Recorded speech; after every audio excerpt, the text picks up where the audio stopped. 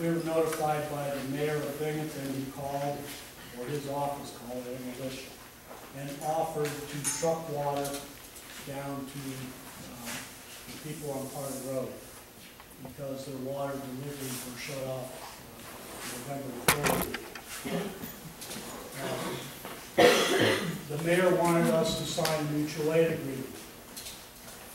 Thursday evening, I picked up a copy of the mutual aid agreement at the Saunders home, and at that particular time, the mayor had called, and I talked to him on their phone, and I told him that I had the agreement, that it would not be signed until our solicitor had reviewed it.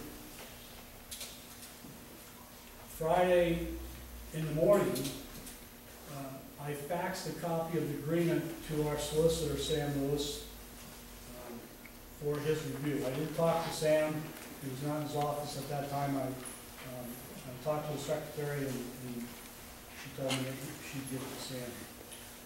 I went to the township building, showed the other supervisors the agreement, and they also said to have the solicitor review it. Ron Carter stopped in.